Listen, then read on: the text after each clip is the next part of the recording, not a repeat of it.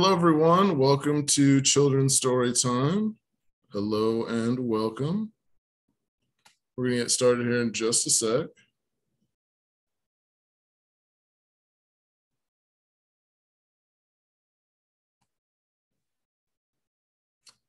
Okay, here we go. Welcome back, Dr. Tyner.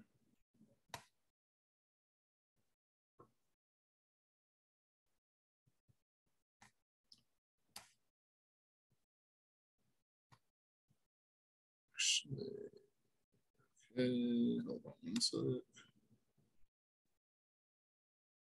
Here we go.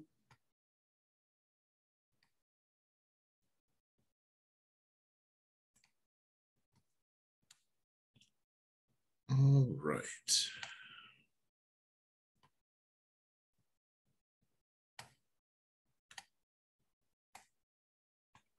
Okay, so as I said, welcome to Children's Story Time. Today we are featuring Justice Makes a Difference by Dr. Artika Tyner. Here's a show of the book cover here. And I'd also like to thank our sponsors, PNC, for helping us out with this program and all of our programs all month of Black History Month. So we are going to go ahead and jump into starting the story. But first, I would just like to introduce our author.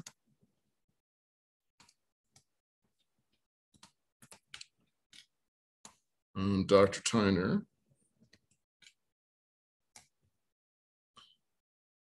If you want to share your video, we can see your face there. There you are. Welcome, Dr. Tyner. How are you doing today? Very well. Thank you for the invitation. Thank you for joining us. I'm really excited about this book. It really fits in well with the themes that we have going on this month. Sorry if I'm having a little technical difficulty here, but without further ado, we will hop in. Thank you. Thank you. I'm honored to be here today to read and share with you my book, Justice Makes a Difference, the story of Miss Freedom Fighter Esquire. This book is really an opportunity to inspire all of us, young, old, and in between, that we are never too young to make a difference. This book, of course, is dedicated to the loving memory of my foremothers, my grandmothers who had a great impact in inspiring me to think about how I could serve and lead. And when I think about that, it's an invitation for each and every one of us to make a difference in our communities. So let's get started. Justice's favorite place to visit was her grandma's house. Grandma always greeted her with the biggest, warmest hug. Grandma always made Justice feel important.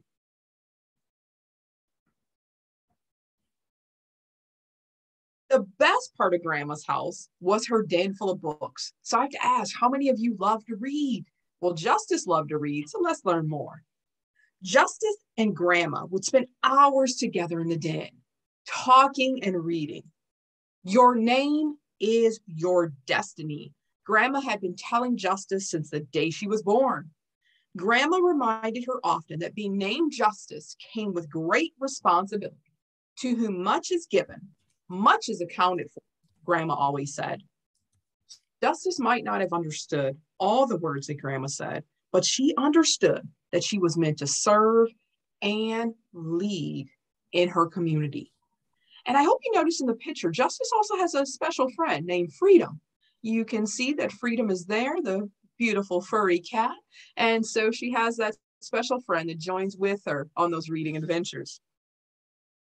One day, when Justice was visiting, Grandma asked, "What is in your hands to make a difference in the world?" "What can I do?" Justice wondered. "I'm only 8 years old. How can I make a difference?" Grandma served in the community. She fed the hungry, sheltered the homeless, clothed those in need, and visited the sick. Grandma described this as living out her faith. Justice wanted to be like her grandma. She wanted to know how she could live out her faith. And you can see from the picture that you just saw that one of the ways that Justice decides to do that is by serving food in the community kitchen. Grandma found Justice in the den, heavy with thought. Tell me what's bothering you, Justice, Grandma said. I want to live out my faith like you, Grandma, but I'm only 8 years old, Justice said. What can I really do? What can I do is what she's thinking. Aren't I too young? Grandma's smile was gentle and reassuring. Your age does not show what you are capable of. So don't let someone tell you that you're too young to make a difference. Justice, do you remember the poem you wrote for the Reverend Dr. Martin Luther King Jr. celebration at your school? Grandma asked. That poem made a difference. Justice remembered the applause of her teachers and classmates. She knew her grandma's words were true. Grandma gave Justice a book. Here's a book about someone else who made a difference through her writing. Justice spent the rest of the afternoon reading about Ida B. Wells. Ida B. Wells was a journalist who used her writing to advance racial equality. She skillfully wielded her pen to wage war for justice through her work as the editor of the Memphis Free Speech and Headlight. She continued to advance social change while serving as a journalist with Chicago's Daily Inter-Ocean and the Chicago Conservator, one of the oldest African-American newspapers in the United States. Justice was amazed by how Ida B. Wells used her pen to write for justice. Justice picked up a pen, and what did she say? She said, I can write for justice. So notice the picture there of Ida B. Wells on the cover of the book. So here we are, back with Justice and Grandma. All that week, Justice worked on a poem about love and peace. When Justice visited the next weekend, she showed her grandma the finished poem. Words are powerful, Grandma told Justice. They can be used in powerful ways to do good or to do harm. That's why it's important to always be careful with your words. You did good, Justice. Justice smiled.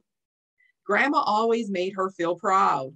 Justice, I have another book to share with you, Grandma said, and handed Justice a book with a picture of a man on the cover who stood larger than life. Words can be powerful, and music can be powerful too, Grandma told her. So let's look at the cover of the book, that man that stood larger than life. Justice read all about Paul Robeson. Can you say Paul Robeson? Paul Robeson, who sang freedom songs in more than 20 different languages. He was a lawyer, a singer, an actor, and a professional athlete. Justice marveled at how talented Paul Robeson was. He was able to touch people's hearts through the power of a song. These songs empowered others to join in the fight for freedom and justice. Justice had grown up hearing her grandma sing powerful songs like We Shall Overcome and Sam Cooke's A Change Is Going to Come. These were freedom songs. When grandma sang, Justice could feel it all the way down in her toes. Grandma, Justice said, I want to sing for justice. Will you teach me some songs? And Grandma began to sing, This Little Light of Mine, I'm going to let it shine. Justice felt a light inside her spark. Let it shine, she sang. Sometimes when Justice visited, she helped Grandma in the garden. Justice loved the way the warm earth felt under her feet. She was amazed by how the tiniest seed could become a big vine full of juicy red tomatoes or a tall forest of okra plants. Grandma would sing while they worked and Justice would hum along. Their music served as the rhythm for their digging and planting. Planting a garden was hard work, and it gave Justice a lot of time to daydream. She fantasized about what it would be like to travel around the globe. What's the most exotic place you've ever traveled to, Grandma? Justice asked dreamily. Grandma chuckled. I haven't been much outside St. Paul, honey, Grandma said, but I traveled all over the world through books. This made Justice happy because she loved to travel through books too. So where would you like to travel to? So let's learn about one place on the continent of Africa that Justice would like to visit. Let's hear. After they were finished in the garden, Grandma gave Justice a book about a woman in a faraway land. Happy traveling, Grandma said. Justice read all about the country Kenya and the work of Dr. Wangari Maathai. Can you say Wangari Maathai? Dr. Maathai was a global leader. She organized the Green Belt movement with the hopes of restoring trees in her home country, Kenya. She sought to restore the beauty of nature and uplift the close-knit community. She began by organizing mothers, daughters, and grandmothers to take action by planting one seedling at a time. More than 51 million trees were planted. Justice had an idea. Grandma, can we bring the community together like Dr. Maathai and start a community garden? Grandma smiled her proudest smile. I think that's a wonderful idea. Should we invite others to help? Yes, Justice said. We can grow fruits and vegetables. Maybe we can ask our neighbors to help us. So now you see Justice in the garden with her neighbors, planting not only fruits, but also vegetables. During one visit to her grandma's house, Justice was quieter than usual. She sat on her favorite green chair in Grandma's kitchen, drinking lemonade. Grandma looked concerned. What's troubling you, Princess? My friends at school said women can't be president, Justice said, but I always thought I might grow up to be president someday. Justice, don't ever let anyone tell you that you can't be who you want to be. She wanted to believe her grandma, but she still wasn't sure. When Justice got home from Grandma's that afternoon, she found a book in her backpack about Shirley Chisholm. So can you say it? Shirley Chisholm. She knew it was from her grandma because her grandma always left books in hidden places as special gifts. Justice read about Shirley Chisholm, who became the first African-American woman to run for president of the United States in 1972. She called herself the candidate of the people because she was determined to fight for the rights of all people. Justice became very excited. I can be president one day, she said to herself. Then she stood tall and said with confidence, I can fight for justice. Justice couldn't wait to tell her friends at school about who again? Shirley Chisholm. She told her grandma all about it. Grandma, now all my friends want to be president. I'm counting on it, Grandma said, smiling. What else are you learning about in school, she asked. This week, we learned about the legal case of Brown versus Board of Education, Justice told her grandma. Grandma got a faraway look in her eyes. I remember attending school in a one-room shack in Alabama, she told Justice. Dozens of students with all grades gathered in the schoolhouse to learn together. We didn't have much. Most days, not even paper or pencils, but we had a love of learning. Justice couldn't imagine going to school in a one-room schoolhouse with kids of all different ages. Justice told Grandma she learned about Brown versus Board of Education. It was a case about ending segregation in schools. Grandma, we learned that Black children were not allowed to attend school with white children. Yes, Justice, I remember, Grandma said. The schools were separate and unequal. Grandma, we also learned about the lawyer who worked to end segregation in schools. Justice was proud to know such important information. Indeed, Grandma smiled. Charles Hamilton Houston. Can you say it? Charles Hamilton Houston. He said lawyers should serve as a mouthpiece for the weak and a sentinel guarding against wrong. That's a funny word, Justice said. What does it mean to be a mouthpiece, she asked. Grandma explained, a mouthpiece means that you use your voice to share about the challenges people face in society, like ending hunger or ending homelessness. What does sentinel mean? How about you find out for yourself in your what? Dictionary, Grandma said with a wink.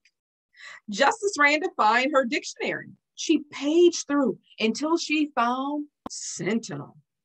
A sentinel is a soldier or a guard whose job is to stand and keep watch. Wow, Justice thought, I can be a soldier for justice.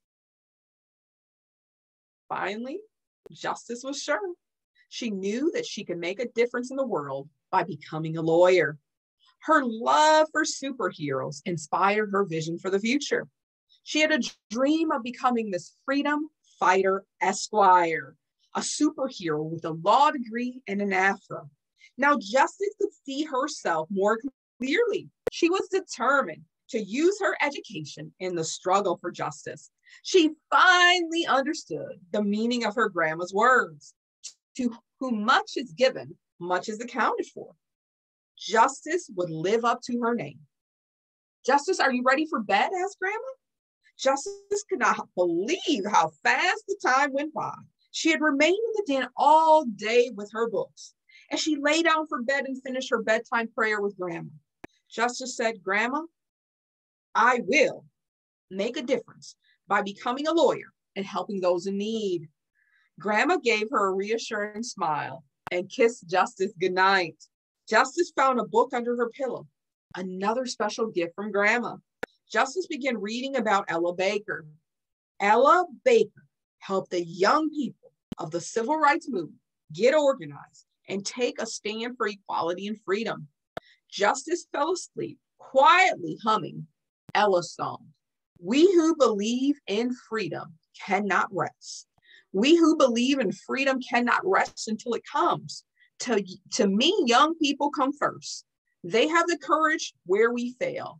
And if I could shed some light as they carry us through the gale, struggling myself doesn't mean a whole lot. I've come to realize that teaching others to stand up and fight is the only way my struggle survives. We who believe in freedom cannot rest. We who believe in freedom cannot rest until it comes. Thank you.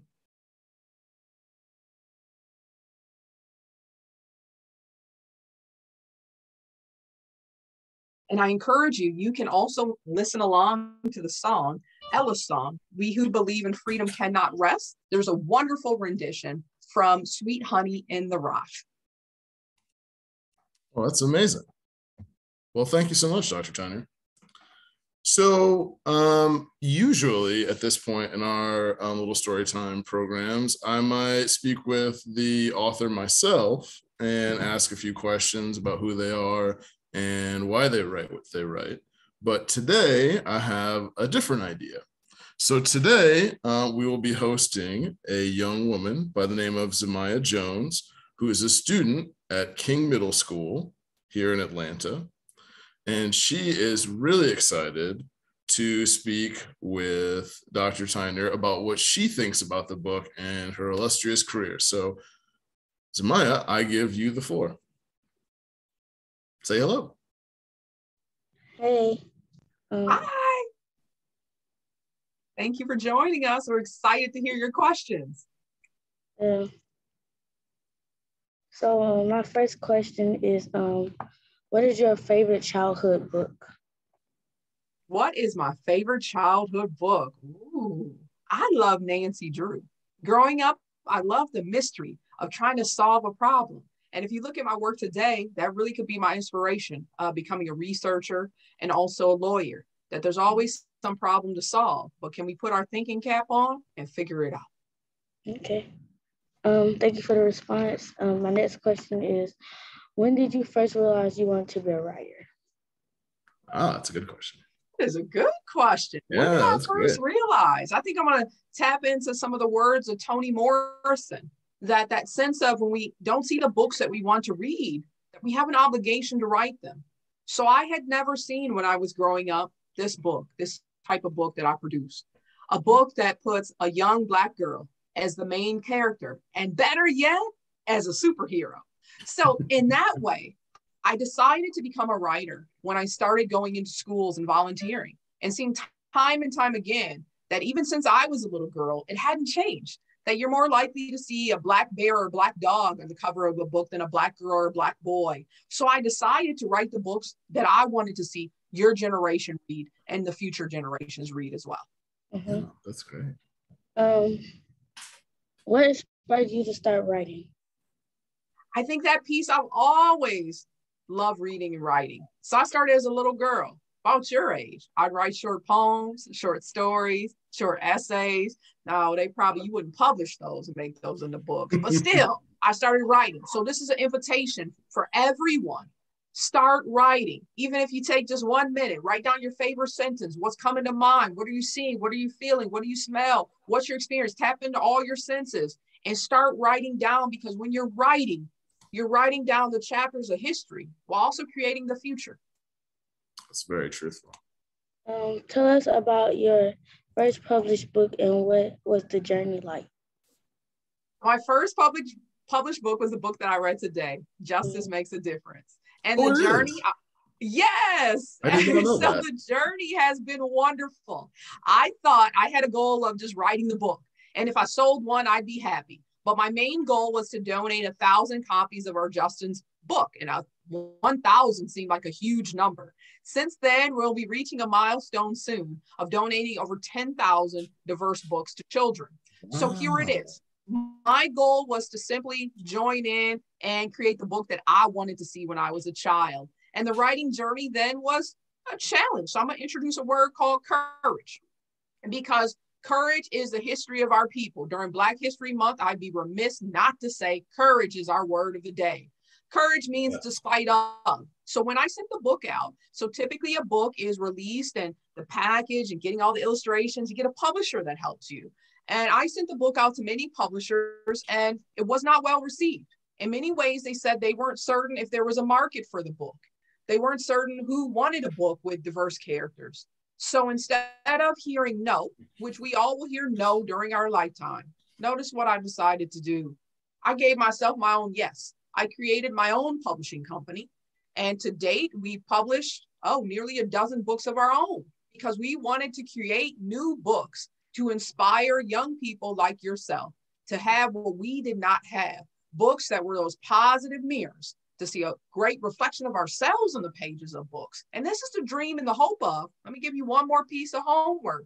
Let's make sure we know who founded Black History Month, that we honor every day in our work, Dr. Carter G. Woodson, who had the courage to start off in the 1920s with Negro History Week to say we need far more to document our history and help build a future. You're the legacy of Dr. Carter G. Woodson. He had you in mind when he helped to create and lay the foundation of Black History Month. Black excellence at its best. He was thinking of you. Zyhmiya, do you mind if I ask one question before you ask your next one? Yes. Okay, thank you. So I have to ask Dr. Tyner, is justice influence a little bit on a young Dr. Tyner? Of course. I hope you can see a little bit of resemblance. This was me in my first grade Citizen of the Week photo. And grandma is actually my grandma Nellie, my maternal grandmother, because I wanted to make sure that the story was rooted and grounded in a history that I knew, a history of my grandmother introducing books and those Black heroes and sheroes that still inspire me today. That's great. Okay. Zyhmiya, I love your next question, so please ask. If your book was made into a movie, who are the celebrities you would star in it? Sorry. I've never been asked this one. And I know Disney is waiting to call me. So hopefully you've initiated that process for a movie, for the action figures. Well, I think for grandma, let's start with her. Who is the grandma that inspires you? Now, I would love to say Ruby D. Ruby D. Yeah. So we give honor. That's the perfect grandma who I would envision, that type of character. Yeah. Young Justice. I don't think I would cast it as a Hollywood superstar. We would go into communities and go into schools and we'd ask to know who was the real justice in their school, who's making a difference in real time. So in that way, I'd want an everyday child playing as Justice. And then for the cast, oh my goodness, I would want a Paul Robeson. I would want a Charles Hamilton Houston, because these heroes and sheroes laid the foundation for us today. So you got me so sparked up. Now I got to think it through. And I can even see the cartoon. So I think you put a positive message and a vision for the future. Fantastic. Well, Dr. Tyner, I heard you might have a question or two you wanted to ask Zyhmiya about. Oh, I do. So you had a chance to read the book and learn more about some of the heroes and sheroes that inspired justice. Mm-hmm. Who from the book inspired you and why? Justice because she was like, when her friends told her that she couldn't be president, she still like, I don't know, like, I don't know. She still wanted to do it, right? She still wanted to be herself. Mm-hmm. I love it. I love it. Yeah. So here we are. That's connected to, we'll remember her name, Shirley Chisholm. In 1972, they said it couldn't be done, but she reminded everyone that she was unbought and unbossed, meaning she had the courage, the unwavering tenacity to keep pressing forward. So as we think about the history of women in leadership in America, we know that Shirley Chisholm helped to write one of the early chapters to say that message of, yes, you can, and yes, we will, no matter what. So that's excellent. So I'm being inspired by Justice. Yeah. She's amazing. I mean, like, we wouldn't have the vice president that we have today without Shirley Chisholm and what she meant to the country. Did you have another one? I do. Here it is. And I even have it on my t-shirt. You know that Justice wanted to be Miss Freedom Fighter Esquire. You knew that she wanted to be the superhero with a law degree and an afro. Mm-hmm. You clearly know I love superheroes, right? So what would be, if you had a chance, what would be the superpower you would want and why? Teleportation. Because okay, how? Well, I love it. So I wouldn't be like, if I wanted to go somewhere real fast, I could just teleport there, and then I don't have to walk or drive or something. I love it. So time and space does not limit you. You are the future superhero. Yay, yay, yay. Somebody can go anywhere. Yes. So we'll go from the past and the present and continue to make a difference in real time. I love it. I want to hear a little bit more. You said Justice was inspiring for you and you would want to learn more about and be a part of the story of someone like Justice, and this is what you're doing today and making a difference. But I want to ask you, because, you know, for me, there are issues that I'm passionate about. So I work on education and criminal justice. And I can tell you why I decided to write a children's book. Because many of my clients learn how to read in prison. And I was determined to make sure that all people knew how to read, to be able to understand not only their rights, but to also unveil their leadership to make an impact in real time. So here it is. What issues are you passionate about, and what would you like to see changed in your community? I